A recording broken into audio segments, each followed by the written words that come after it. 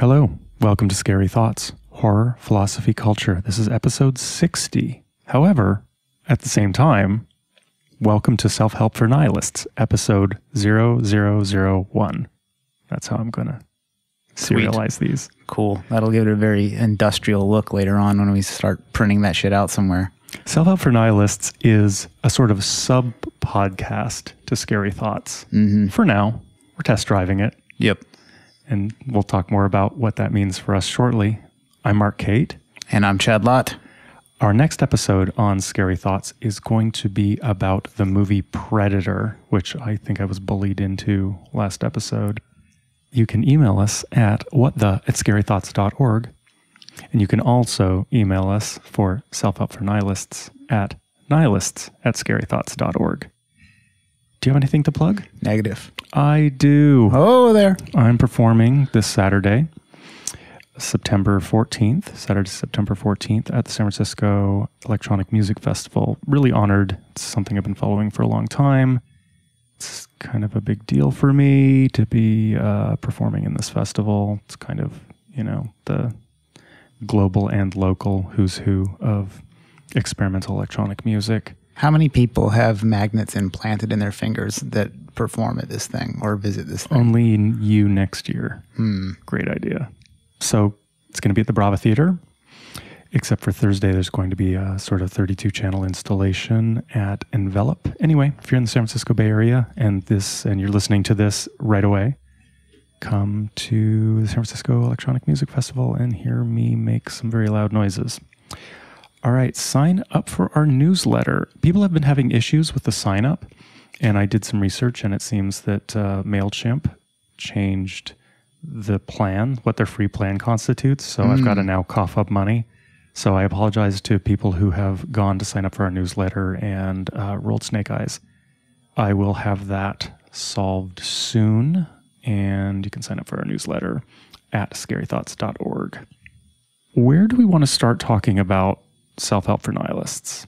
Well, it might be worth talking about like why we even had the idea for this podcast. Yeah, I think we've rolled that out a little bit on previous episodes of Scary Thoughts, but let's get into it. Yeah, so other than horror movies and other miscellany, I feel like one of the things that we both have in common is this kind of like low-grade, constant pursuit of improvement, but not necessarily in the way that other people pursue it, because we're not rich or famous, either of us, so we haven't pursued the normal shit very well. Right. But, like always looking for like a bit of inspiration or edge in our own pursuits. And we, I think, consume a lot of that literature and a lot of those videos and a lot of the stuff people do. And I think there's an opportunity to discuss that kind of stuff critically in a way that we discuss horror movies, especially because we are living in kind of the nihilist epoch right now. And so the antidote to nihilism in some ways is like meaning. And there's meaning that you've received, and then there's meaning that you invent for yourself.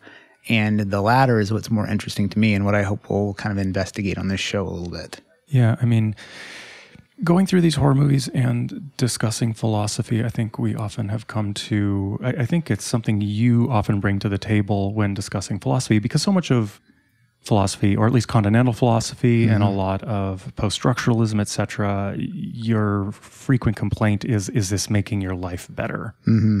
Which a lot of course, late European philosophy refuses to even ask that question, finds it problematic in that very question.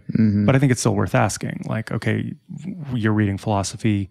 Are you made better at the end of reading something by Derrida in particular?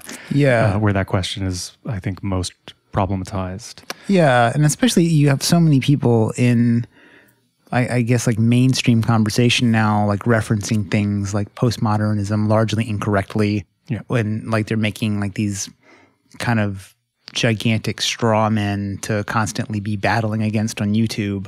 And you'll read people talk about philosophy or like postmodern philosophy like that. And you're like, whoa, you're not arguing at all what the people who wrote that shit are arguing. It's like often the conversations around Foucault, you would think that all he did was instate lesbian power haircut feminist teachers to ruin the lives of American males, like which is not what fucking happened, And then in kind of your more like capitalist circles, there's this huge interest in Stoic philosophy, and you're like, well, that was philosophy of a time and place that, like, yeah, there's interesting things to kind of take from it and think about your life. But like the arguments advanced in that type of philosophy, like those arguments have moved on from that, until you get to like Kant and Heidegger and then eventually Nietzsche, which he has his own version of like a philosophy of life, like kind of like things to live your life by. And then after him, it gets kind of weird. And probably you're not exactly like going to put anything post Nietzsche on like an Instagram post with a kitten. You know what I mean? Yeah. Yeah. But it's definitely something you would weave into black metal lyrics. Totally.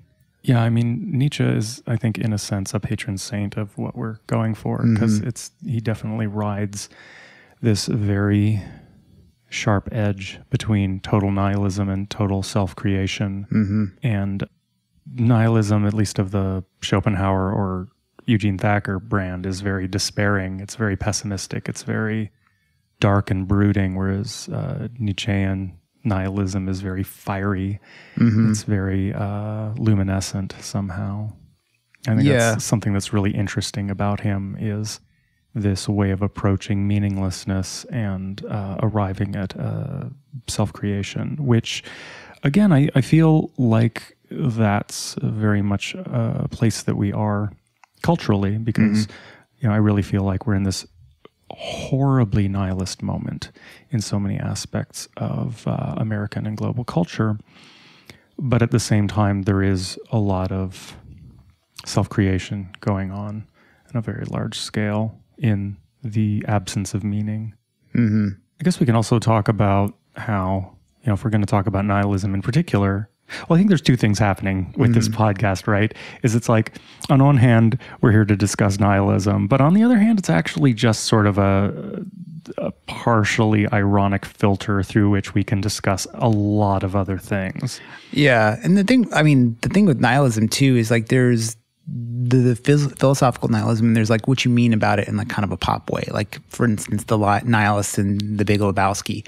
It's just shorthand for ridiculously selfish Germanic techno musicians. And it's hilarious. And you kind of know what it means. Like, I think anybody, you're like, oh, nihilism, you know what it means. It just means, people would think it just means like bleakness. When it, like, the more proper definition would be something like the despair felt by an absence of meaning in anything.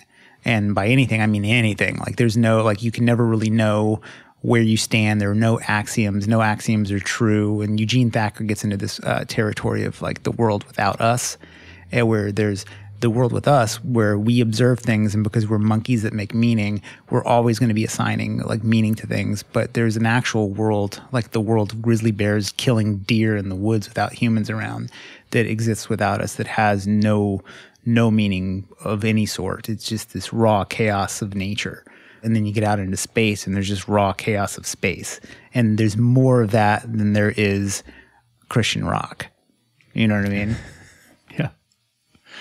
I think also there's the nihilist canon in Western philosophy, which is like Schopenhauer and Chiron and Camus and Ligotti, etc. But I think that what you and I might be more interested in is like The Secret and Deepak Chopra and Eat, Pray, Love and Jiu-Jitsu. Well, certainly for making fun of many of those things. Sure, but I feel like it all, these are all things, like, I can just imagine the way that these topics have come up on Scary Thoughts, our horror podcast.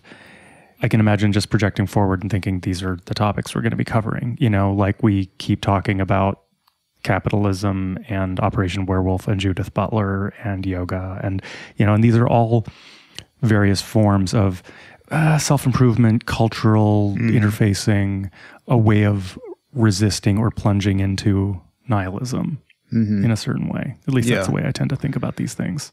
Yeah. I mean, a lot of it, they're just like ways of going through the world. Like in Jim Jarmusch's movie Ghost Dog, he has a code, and the code is the method by which he like interacts with the world. It's like his own little rule set.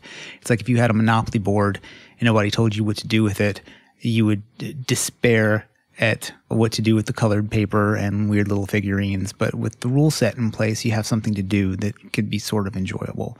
And I think a lot of what people are doing right now is dealing with the fact that the old rule sets have been sort of torn up. And you can either adopt them, just go back. That's like the conservative approach, is be like, let's back up here. We're just going to go do that thing that we've always done. Or you can get into a position where you're like, I'm just going to make up my own rule set. And then at that point, you're like, well, what if you want someone else to play your game? You have to either convince them to or change it. And I think the constant changing and convincing is maybe at the root of what is causing a lot of people anxiety and stress right now. Right. Although I tend to view both of those as fictional formats, is that creating something new is very overtly a fiction, but so is nostalgia, so is conservatism. It's another story we tell ourselves, and it relies on a conceptualization of the way things already are and have always been, but it never is. Mm-hmm. It's always a revisionism. It's always actually, in some ways, as much a construction ex nihilo as a sort of, I'm going to take things from here, some sort of overt, non-conservative approach to creating meaning.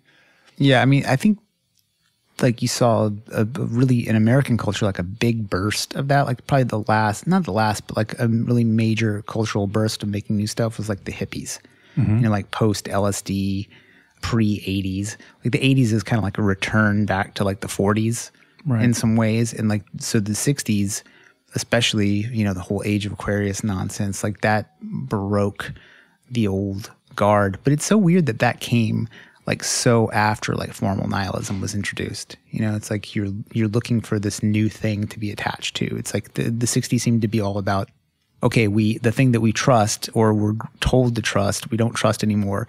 So instead of giving up on trusting on anything, we're going to try out all these different new modes of being, and people are going to try them out like all at once. And at the end of it, you just end up with like, none of that shit really worked. It's like the Hunter S. Thompson thing where you see the wave of the 60s like crashed, like, and you could see the watermark.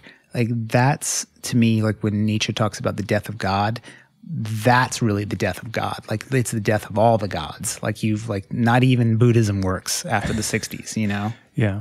And so you're left either a junkie because the repercussions of so much experimentation have taken their toll, or you end up a baby boomer capitalist who just, snapshot, neck snap. What's the word I'm looking for? Whiplash. To almost the other extreme, which is just, me generation hedonism. Yeah. And, the other thing, too, to think about is that nihilism and self-help are sort of like opposite poles, right? Like nihilism is, there is no meaning. It doesn't necessarily mean that you have given up on your normal modes of action. There's something that keeps you alive. There's something that makes you want to wake up and brush your teeth or not. But the self-help thing is like that there is an opportunity or possibility of becoming some better version of yourself. But like in the context of nihilism, like what is better? What are those metrics that you have? But I think the fact that most people can kind of understand what becoming better means, at least in the context of this culture, means that there's something of a direction that you could go in. And I think that promise of a direction is what makes it so appealing. That marketing. Agreed. Maybe since this is in a sense a first episode, we should talk about who we are and how we're coming to this as best we can describe ourselves philosophically and religiously. You first. Yeah. Well, I mean, like how do you think of yourself as coming to this kind of material? Like, what are your biases? Like, I'm just a middle-aged dude that used to be pretty cool, Now, like the midlife crisis has sort of arrived on schedule in the most cliche and disappointing manner possible. And, I kind of like was very fortunate enough through a lot of, a lot of hard work, but also like a lot of good fortune to have sort of achieved what I wanted to achieve. Like I have a nice marriage, a good career, all those things. Yet here I am at like 41, totally dissatisfied on many fronts. And you're like, okay, now what? And I don't have, most people, it's like you just pump out a kid and there you go, that's what. But like if you don't, like myself have, or yourself have kids, you're sort of like forced to look inward.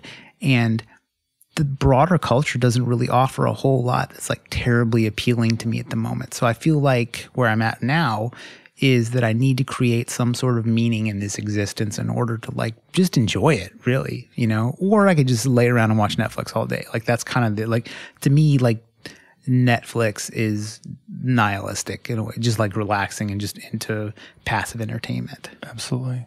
Do you think of yourself as an atheist or? No, not really. I mean, I just have too much residual superstition to ever really like make a hard like call on that. Yeah.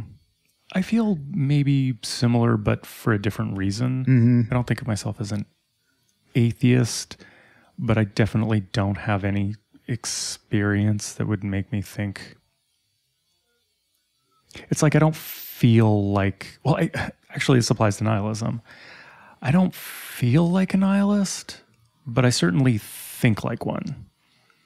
Like any sort of philosophical position I can take probably somehow is going to wind its way back to nihilism, but I don't feel like things are meaningless. I actually feel like things are overflowing with meaning, that it's all already there. It's just I'm totally failing to just reckon with it. Well, I almost feel like there's like just everybody's generating their own meaning. So to me, it's almost like walking into a room where everybody's playing their own instrument and it's making this cacophonous noise. Yeah. And, there's no escaping that. So you may as well join in on that crazy, loud, awful, everybody solo experience, Yeah. Or be bored and have nothing to do. Like or take yourself out, like the myth of Sisyphus thing. Like, if there's only really one question to answer is, should you commit suicide or not? I don't want to do that. I'd like to see, at the very least, the Breaking Bad movie when it comes out. There's at least that to look forward to. So, like, that's not exactly the will to live, but it's the will to do something. Yeah. I think there's also something interesting for me in all the time I've spent sort of reading nihilist literature and philosophy is that it seems to be almost exclusively the domain of white Euro straight men for the most part. I mean, this is what Tolstoy's criticism of the whole thing was, that like you have to be so fucking well off and privileged basically to even entertain these fucking thoughts, that it's the territory of the bored and rich and idle, basically, where you're coming up with intellectual games to attain the same level of despair as someone who is subjugated into slavery or something like that. Yeah. You're fortunate enough to have the time or inclination to be able to be miserable in this particular way, when most people are just miserable in all the normal ways, right. And yet still have a little bit of joie de vivre. That was kind of Tolstoy's whole reason why he became basically a peasant Russian Christian type of dude. He was like, he looked around, he's like, man, I have fucking everything. I got bitches galore, like 10 kids, all the money I could want, the respect of the church and the state. Like, he was the man. And he was super, super unhappy. And then he would walk around his like lands and stuff and see these peasants just fucking around and having a good old time. And he's like, man, what is it about these simple people that they have meaning, but they have nothing? And he ended up in a weird spot, which was like sort of like Nietzsche says, so you're at this one point where like you either got to go backwards or you got to go forwards into something new. And he was like, I'm going to go backwards. And it's really similar to like what Zizek does with communism, where he's like, I don't know where to go forward, so I'm just going to go back into like when we only had one type of cigarettes and we waited in line for them, and those were the good old days. And to me, I've never been able to make myself do that. Like, I would love to just be like, okay, I'm a primitive Baptist now and I shake snakes at people and that's my deal. I'm going to go like protest a funeral or whatever. Not that I would love to do that, but like, I'd love to have like that level of enthusiasm for something like that, you know, to where you're like, against all societal norms, this thing is my jam. Right. But I just don't, and that I think is the like more of like the disease of nihilism at route, is like, you can't be made happy. Yeah. And I wonder if the middle class is on the wane, but creature comforts are on the rise, while so much of the population of the world is destitute. The actual percentage of people who are above just outright suffering is on the rise. And I wonder if that is connected to this rise of what we're sort of framing as nihilism, not traditional philosophical nihilism, but I would definitely put voting for Trump and suicide bombers and being knee-deep in Antifa all being forms of nihilism. And I just wonder if it's just people have too much time on their hands. Yeah. And without anything to genuinely fill it. Well, I don't know that so the thing to fill it, I think all those things are things to fill the space created by nihilism, right? You know, like for example, like far left. Sorry, nothing better to fill it with. To me, like a lot of this stuff is like basically like soccer hooliganism, right? Like you have nothing to do on Sundays. You go down to the pub, get ripped with your friends, and start fighting. Like that's why. Like I have a friend of mine that I go round and round about, like where I'm convinced that this whole like Antifa Proud Boys thing only exists because America doesn't have soccer. Like, so if we had soccer hooligans and people could fight it out, we would have no political violence at all. I think it's just something that people do, and it's a way for people to have meaning, and the media pushes those stories so much in such a seductive way that you're like, oh, I'm going to join this team, or I'm going to join that team. And now you have something to do. Like, oh, I'm going to be a Bears fan now. Like, boom, you're I just remember a long time ago, I was David J., the bass player from Bauhaus. He and I were hanging out, and no big deal. Shut up. Football came up, and football hooliganism came up, and I said something really disparaging, just, fuck those guys. And he looked at me like I was completely crazy. Like, and I was like, what? Wait, whoa, what did I just say? And he's like, if there wasn't football hooligans, you have no idea what that country would have been like at the time. Yeah. Like, lads getting drunk and fighting in the street and starting riots in stadiums like saved that country from worse.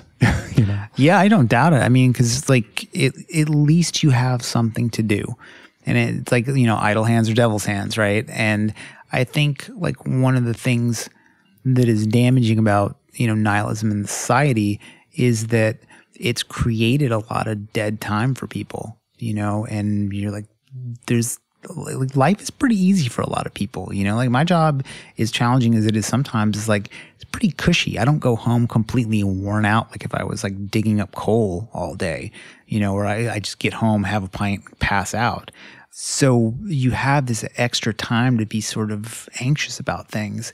And the communists were always like, religion is the opiate of the masses. Well, opiate's fucking awesome.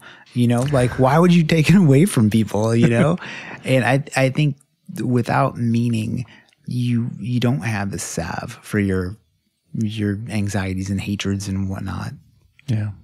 And you get stir crazy. Sure. I want to back up for a second because we were talking about the sort of like canon of nihilist philosophers and them being, for the most part, white European men and Americans. But I think that one thing I will say in the defense of that, I guess I would say, is that the canon of philosophers in general tends to be pretty much white men. So regardless of what avenue we want to speak of a group of philosophers, they're going to be a bunch of white men. Do you know what I mean? It's like, I think the set is selected by philosopher, not by nihilist philosopher, to engage in nihilism from a Western philosophical angle is to already be a part of an incredibly masculinist European lineage. Does that make sense? Yeah. It's not about nihilism being for white men with too much time on their hands. It's that philosophy has traditionally been the domain of those types of people, of us types of people. And so when we look at the canon of Western philosophy, that's who you mostly get. And so it doesn't matter if you're talking about existentialism or romanticism or phenomenology. Well, so do you think that other cultures, non-white, not necessarily male, do you think that they wouldn't have ended up at like a nihilist position? Because all it really takes to get to nihilism is have somebody who's really savvy going, what you're into is not real or not valid, and it like kind of fractures what you're into. Nietzsche said, like, the problem with Christianity wasn't that it was okay, it was that it was so compelling that people got really, really, really close to it and were able to see all the flaws and like kind of take it apart. And you were told for so long that you had to believe and all this stuff, and then you got to a point where like, man, this shit isn't real, so nothing is real. And that could have easily happened in other cultures. I mean, you imagine with less severe restrictions for leaving, like the same thing could probably happen in Islam, for example. Sure. You know, like easily. Like once you start investigating really tightly the miracles of any religion, they're going to fall apart from a rationalist perspective. Sure.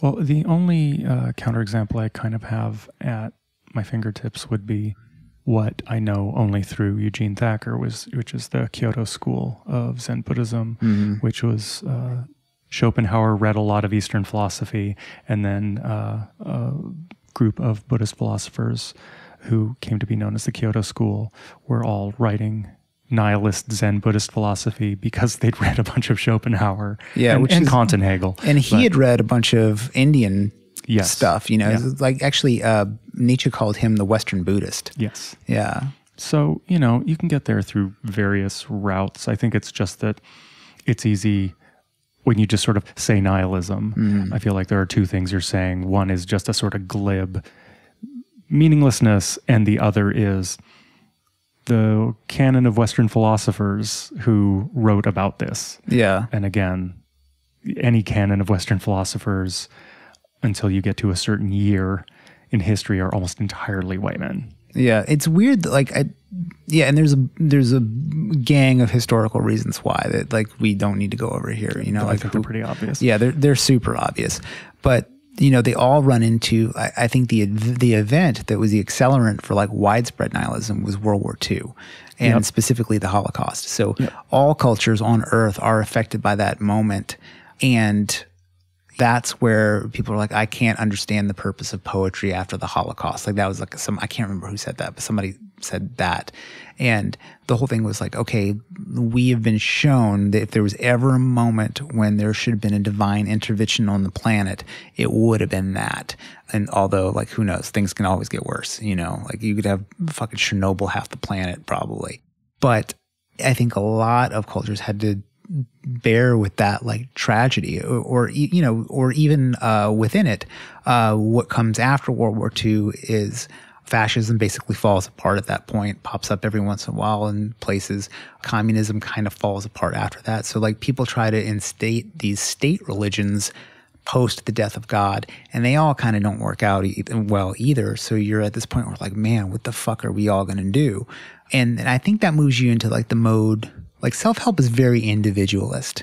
You know, it moves you into this sort of like post-Ayn Rand, like I'm going to get mine, but even if I try to do it well and happily, I'm going to get mine. Like you don't really see like prescriptive mass self-help outside of like religions or something like that. True. Yeah. Separate from all this, I'm curious to see where this subject ends up taking our dynamic, because we're so opposed on so many things politically, but we don't really argue, which I don't know if we ever made that a rule, but somehow we've managed to get this far with like never agreeing on anything, but never arguing with each other. Yeah. Unless we're just sort of like mocking the other lightly and moving on. But like our text messages would get us both eliminated from society. Yeah. God, thank God it's private for now. Yeah. But at the same time, you know, us sort of like jousting about Stranger Things, the stakes are pretty low. Yeah. Whereas if we're going to start talking about like violence straight up, like just lay into the subject of violence, let's say, the difference of opinion on things is going to be more pressing. It's you know, the stakes are slightly higher for both of us when we're talking specifically about something where we're trying to derive meaning versus some pop cultural artifact. Yeah, I don't know. I mean, I can't imagine myself being so sure of something that I would try to impress it upon another person. Sure. You know, that's kind of like the William Burroughs Code of the Johnson thing. It's like mind your own fucking business. Like even if I had figured out something Like the worst I would be was like if I got really fucking into CrossFit and like was like, oh, you got to go to CrossFit. I mean, I did it with jiu-jitsu, you know what I mean? I was like, you got to go to jiu-jitsu. You got to go to jiu-jitsu. That's probably about as like pressing as I get on things. Yeah. Or even if I thought you were fucking up, you would have to fuck up really bad for me to make an intervention. Like the only times I've ever really intervened in other adult male friends is when it has gotten very bad. Are you saying that you tell women what to do all the time? No, I just wouldn't tell women what to do, period. Like, it's just not my deal. Like, I wouldn't go up. I probably wouldn't tell like a girlfriend of mine, like, oh, don't date that guy. Oh, no, that's not true. I certainly have. Should. Yeah, I have. But like, I think the only examples, I don't mean like I would never, but like the only examples I can think of is telling my friends like, hey man, bro, you should stop doing all those whippets. You know, that's pretty much like the only, like, and it's only really like AA contexts kind of, you know, like an intervention level shit. Other than that, like, you know, go do you, you know? Yeah. And every time anybody's ever asked me advice and stuff, they never fucking follow it. So I never feel the need to volunteer what to do to anyone, you know? So. Yeah. I mean, this is another thing is we're going to be talking about self-help. And this isn't a self-help podcast. We're not setting this up to give people advice, but it is the subject of this podcast. And of course, I think that even though this is not an advice podcast, it does beg the question, well, who are these guys? Why the fuck should I listen to them about any of these ideas? And thinking about that also made me sort of think about, again, like Schopenhauer, Nietzsche, Chiron, like all of these nihilist philosophers who were like fucking miserable. And even, of course, they were miserable. They were, you know, pessimist nihilists. It's kind of part of the deal. But even a lot of philosophers who are on the flip side of that didn't necessarily have glorious, wonderful lives, you know, didn't necessarily take their own advice into bliss. It's just an interesting thing to have a philosophy versus having a code that you follow. Yeah. Well, I can't think of any. I guess Nietzsche's pretty prescriptive about things sometimes, but you get the feeling that it's mostly to like kind of amp himself up a little bit, you know, or he's trying to be a voice of a particular type of generation at a particular type of time. And it's almost like there's his fireworks, or you almost feel like if you took a teddy bear away from a little kid and they started crying, you would want to give them a lollipop to shut them the fuck up. Like it's almost like he knows that like if I take God away here, I need to give you something else to do. Otherwise it's going to be just fucking chaos. And that's where you get to the point of like your Eugene Thacker's, where they're like, actually, no, it's just all chaos. And like that dude just like, is terribly boring to me. You know, like that shit is just not appealing in any way. Because once you hit that, it's like, why should I even care about your book? You know, like you're asserting that there's no meaning, there's a world without us and all this crazy stuff. Well, then I'm just not even going to bother reading the rest of your books, because why the fuck should I? You know? Right, but he's not positing a logical argument where you're finding a fallacy. It's just... No, he's asserting an aesthetic that gets him jobs, you know? Well, like, or he's writing poetry and you can be on board with the aesthetic or not. Yeah, I mean, I look at his work kind of the same way I look at like True Detective, which, you know, obviously he influenced True Detective to a certain extent, where it's just kind of an interesting thing, the way that horror movies are interesting. It appeals to just who I am and how I grew up, you know, like a lonely kid that watched a lot of horror movies and had a Fangoria subscription when I was a kid.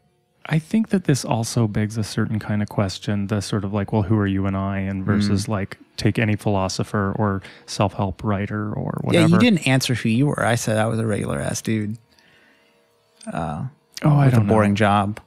Well, I mean, I can get back to that. Yeah. But not boring job, but like, you know, like it's a career, you know? Like anything that's not fighting sharks or being a cage fighter or exploring wilds. I mean, that's the problem with jobs, is that no one writes appealing about just going to your office and having a good day at work. You know, it's just not a thing. Like, no, you have to be like a movie star or a fucking stunt driver or some crazy shit like that. I think that this is what's fueling so much of what's happening in this city, is that, you know, you walk around this neighborhood and people are legit wearing Google t-shirts. Like they work at Google and they are flying the flag. there's an amount of drinking the Kool-Aid. So many people in this city have tech jobs or are in the tech world, and they believe in it. They're doing something they believe in, even if they're absolutely a desk jockey and like, by anyone's estimation, a cog. I think you might be surprised at how uncaring to the mission statement most people are that work in these jobs. Like, I don't know anyone except for the immediate founders of particular companies that are really like on fire about their deal. Okay. You know, I think largely when you see people with t-shirts, it's that they give so many of them away that eventually it overwhelms your closet. Right. That's. But what I was trying to get to earlier is that gap between your philosophy and how you live it, I think, is a difficulty for everybody. How many Christians walk around and live the truth of their Christianity versus some sort of excuse-making version of it that they use to just fucking be able to get through life without being plagued by contradictions. But I think that there's also something that happens in specialization in general, where philosophers, for example, are generally academics. And so what do you expect in terms of someone living a code and a really Baroque historicized philosophy when they're also part of academia? You know, there's a price to pay there. I mean, I think that's parallel to something like a career politician. Like, you're a servant to the people, but if you're actually a career politician, the degree to which you're a servant to the people is almost zero. Yeah, the things that you have to do to be a servant of the people exact such a cost that it forms you into a certain kind of person. Yes. Yeah. And become not that thing. Yeah. And I wonder to what degree no philosopher can be their philosophy, because by virtue of being a philosopher, it becomes so untenable to be able to sort of like reach out into the void and pull out meaning and live a world like that, where you're doing that work and also living upon those principles. Yeah. I was thinking about like how do those reconcile each other? Yeah, I was trying to think about, you had said something similar about this earlier in the week or maybe last week, and I was thinking about like codes, and this is how I ended up like looking up like prison shit online. I was thinking like, okay, well, who lives by like the strictest and most, I don't mean effective, like makes your life better, but like having an effect on your life, like who lives by the strictest codes. And it's basically like people in war zones and people in prison. And it's because those situations are so full of pressure that you have to be on point so hard that you need the code probably to like lift yourself up a little bit. Like I sent you that video about that guy who's like an ex-convict just talking about prison life. Yep. And it was one of the things I thought was pretty noticeable about his whole spiel when he was talking about like the way you have to be inside. Like everything has to be correct. You have to, you know, when you walk into a new prison, you have to have your papers, right? Like you have to have it's basically what you were arrested for. And so the person who's in charge, you show them your papers. And if you don't show them your papers, it's it's a breach of etiquette. And the reason why you're showing your papers is they want to discern immediately whether or not you have some sort of child crime. And if you do, you're fucking in for it. And if you don't, then you got to figure out, you know, which racist gang you're going to join. And then you get kind of filtered out in society like that. But the guy was talking about how extreme it was, and how, you know, you had to always be ready to do violence. You could never back down from opportunities to do violence. And so you had to basically always be on all the time. And he stops for a moment. He goes, I think this is an awesome way to fucking be. And I was like, whoa, that's so nuts. Like that guy's so committed to that code, even outside of prison, that like he has like a fondness for it. And you'd ask most people in the street, like, hey man, do you think that a belief system where you have to always be ready to fucking murder somebody with a sharpened toothbrush is good or bad? And I think most average people would be like, man, that sounds terrible. But because of that dude's situation, it's like the only way to be. So I don't know that our modern soft society is going to generate any sort of like real hardcore code to live by at this point. Whereas like in ancient philosophy, basically peasants and royalty, that's pretty much all there was, like living out lives on battlefields. Like, so you had those stronger philosophies in earlier human culture. I don't know that they'll emerge now. I think that might be connected to the rise in apocalypse narratives, because it takes away all of these pressures and leaves you with just survival. Yeah. Yeah, the starkest and bleakest. And you see that in these like neo tribes too, like whether it be like Antifa or, you know, CrossFit or whatever. Like it's like about this, like you're trying to like reintroduce a struggle so that you can have a code to deal with this reintroduced struggle. All right. Yeah. Anything else we want to cover before we go to email? I mean, I guess like, you know, we went pretty deep into the weeds, and I think like, yeah, we sort of spiraled. I think we came into this first episode with like, oh, we'll just talk about what we're going to talk about. And so we didn't necessarily talk about anything on this first episode. I also feel like one of the questions, I think the emails you have is like, are you going to make us read a bunch of... I'll just go straight to that one. Yeah. Okay, so I'm just going to use people's initials instead of their real names or their pseudonyms. Yeah. their preferred pseudonyms. Yeah. So J.A. wrote, are you guys going to make me have to read a bunch of philosophy I don't want to, like you make me watch a bunch of movies that I do? Well, you don't have to read any of this stuff. Yeah. So with our horror podcast, Scary Thoughts, if we're covering a movie, it's like you got to watch the movie to know what we're talking about. But with this podcast, it's just follow along with us. You don't need to go read anything unless it seems interesting to you. I'm happy to make recommendations. Yeah, and the other thing I would note too, like, you know, people who read a lot versus people who don't read, like, even though I read a shitload, I don't necessarily think it's the fastest or even best path to having knowledge or an ability to deal with life.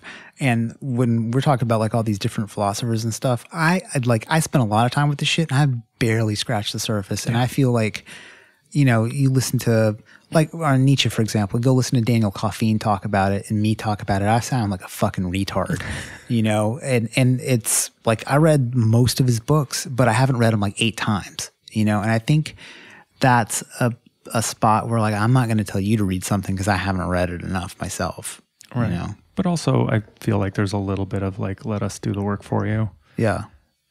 But I would say that there's self-help books that I would highly recommend people to read. That's on the other hand, true. And that's kind of one of the things that I think is interesting about the self-help versus nihilism thing is I don't think I would recommend any book about nihilism, but there's like 10 self-help books that I would say you have to fucking read if you don't want to be a loser. Give me 3.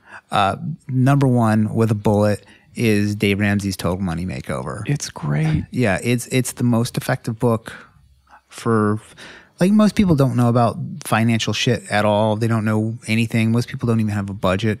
Like, simply like understanding basic household budgeting with a partner was more transformative about my life than anything I've ever done. Like, it was more transformative than my experience at UC Berkeley. In America at now, if you have control over your finances, you have enough freedom to be able to worry about other shit. And if you don't have control over your finances, it's always going to be fucking with you.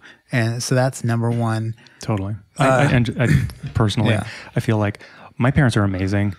I wouldn't change a thing about how they raised me. The only complaint I have, if I could like go back 40 years and tell my parents like, hey, here's something you should do with your son, is I wish they had instilled a sense of finances in me. I was not taught by either school or my family how to deal with money.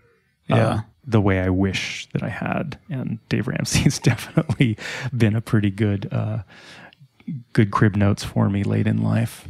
Yeah. Number 2, also a classic. I think Dale Carnegie's How to Win Friends and Influence People. It's weirdly dated, but it's super useful. Yeah. Somebody needs to like take it and update the examples, you know, because the language is like, it's hard on a modern ear. You know, it's like sexist in the way that your 90-year-old grandpa might be. It is. You know, not maliciously, but that's the language, you know, and it's off-putting. That one I think is huge. And a personal one for me, and maybe not necessarily in the self-help genre, but something that was influential to me, it's fucking Fight Club. Like, I read, like, I know it comes up on every single episode, but one of the things about that book, the book more than the movie, or even the movie to a certain extent, was in like its little 3-act structure, it shows you what it means to reject a belief system, adopt an alien belief system, and then suffer from the result of that, you know? So like it really made me very aware of getting super into shit for the sake of avoiding older shit. Yeah. Yeah, I don't know if that makes sense. Sure. But like, you know, like in the movie, they go from being just regular drones to being space monkeys. And it's like, oh, in a lot of ways, your life is worse now because you threw yourself into this new thing that you were super excited about. So it was very cautionary for me.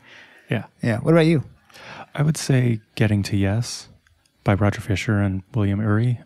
It's just about, it's sort of something that parallels Magic with a K, but it's just about negotiating. And it's really about how do you come to a place that is mutually beneficial for you and others anytime you're negotiating. And it's sort of using negotiating in not just a business sense. It's like every day is a negotiation. And how do you get to the place where you get what you want? But for him, the place of getting what you want is actually where everybody's happy.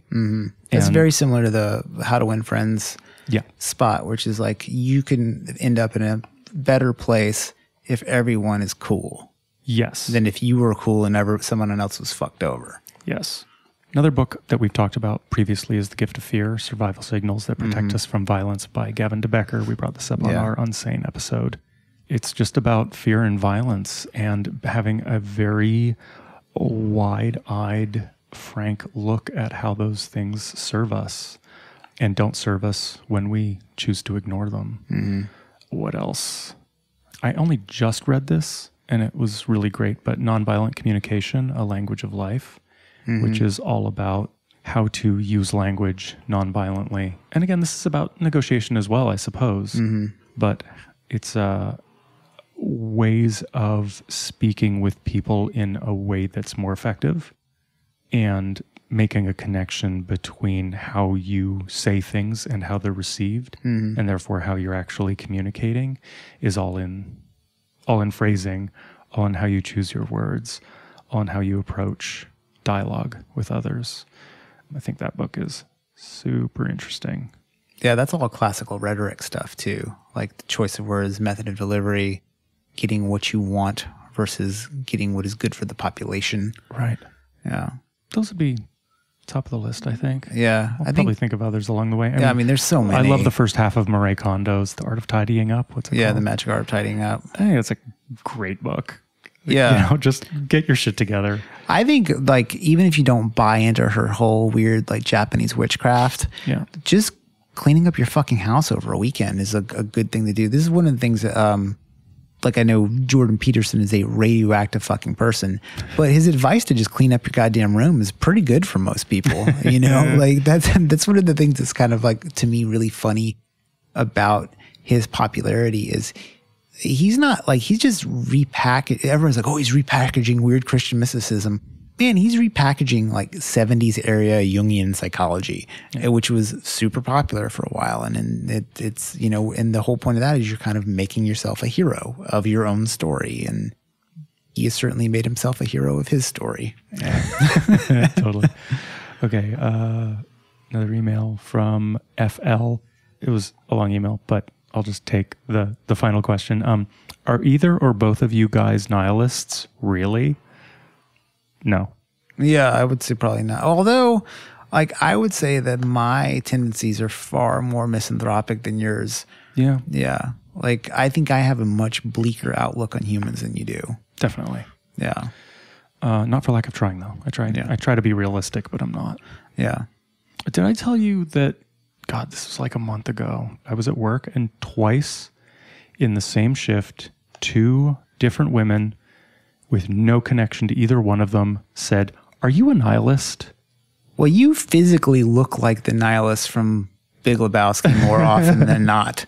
But it was so weird. Like the first time I was asked, I was like, that's a weird question for a complete stranger to ask me. But then it happened a few hours later by someone else. Yeah. So those like serendipitous moments and those odd coincidences and things like that. I mean, one of them looked at my tattoo and was like, "We studied that book in college." Oh, really? Yeah. Oh, that's weird. Yeah. So that one I understood. The other was just very perplexing to me. Ugh, that must have been an awful professor to assign that book. I'm so jealous of her. Although they watched True Detective too, so I don't know what the agenda of the teacher was. Yeah. Probably just to look cool in front of a bunch of undergrads. I don't know. honorable mention for self-help books is The Artist Way, which I'm currently redoing again. Julia Cameron, so good. Yeah. If you have any creative inclinations, and that doesn't mean if you're an artist, I mean just if you have any desire to sit down and just manifest ideas. Yeah. She's got great ideas on how to systematize it, inspire it. Yeah. So what have we learned? We've learned nothing, which is okay. Perfect. Yeah. It's a great place to start. Yeah. Well, where do you want to end up? Like this is kind of like a sprawling, aimless episode that I feel is successful and unsuccessful in ways. Where do I want to end up with this episode, or where do I want to end up with this podcast? Episode and podcast. Episode, I don't know. I think there's no way to end it because I think we didn't have a very specific agenda with episode 1. Mm-hmm. With this podcast, I don't know. I mean, for me, I've always been a sort of seeker with no destination in mind. And I think that that's why this non-journey is very appealing to me is, it's like utopia. It's like you're never going to reach it, but you should also always be striving for it. Yeah. And I feel like that's the search for meaning as well. It's really condescending to speak for everybody like that, to say that there is no meaning and you can only make it, you can only invent it, because the majority of humanity actually has meaning that they did not create, that they did not generate from scratch. They inherit or discover along the way. And a lot of the meaning people create for themselves is pretty fucked up. I mean, that's basically the plot of Taxi Driver. Right. Yeah. Sure. But for me, it's all about process. It's all about the journey.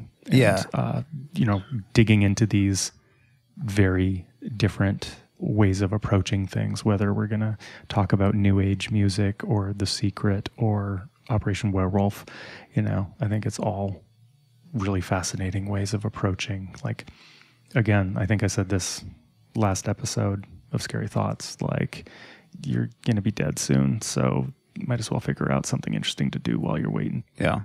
To me, this feels like we've been accepted to a PhD program, but haven't chosen a thesis yet. That's fair. Yeah. It's like, oh, I'm so excited to start here. Fuck. There's work ahead. I think that's a really astute framing of what we're doing right now. Yeah. And then I guess to also add, it's not like we're giving up on scary thoughts and horror movies. No. Proper. No. Yeah. Even though the next episode is not a horror movie, but a sci-fi action movie. I would say it's as much of a horror movie as Alien is. The Predator is functionally like Mike Myers. All right. He's chasing down a gang of kids, right? But they happen to be special forces guys. Yeah. It's pretty much the same thing. All right.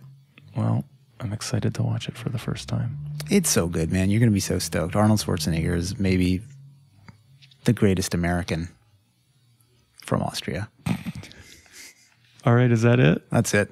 All right. So we'll see you next time on Scary Thoughts for Predator. Although if you're listening to just Self-Help for Nihilists, we'll see you next time for, I don't know, we're going to talk about it, figure out what's next. Episode dos. Yeah. And you can email us at whatthe@scarythoughts.org or nihilists@scarythoughts.org.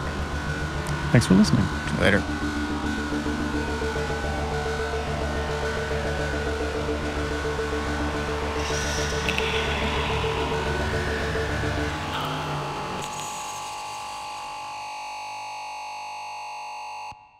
The people have spoken. Fuck.